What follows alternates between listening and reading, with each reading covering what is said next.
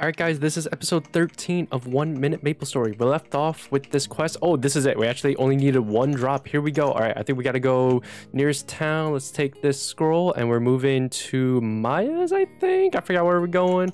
We're going to the right. Where are we going? We're going to Chief Stan's house, actually. Let's go up. Let's go up. I have no up jump. Oh no! Oh my god, I am trolling. Oh my, I am so sorry. This is, oh god, we just killed so much time. That one move really killed the run. Okay, we're moving on to the next quest. Oh, we gotta level up though. That's pretty good. Level 16. Okay, where are we going next? I don't have any quests. There's a quest out here. Okay, Miss Ming Ming. She is teleporting us to the next map. Awesome. All right, let's complete this quest. I think this guy's gonna tell me to kill some golems here. So let's kill some of these. We need 5 rubbles. All right.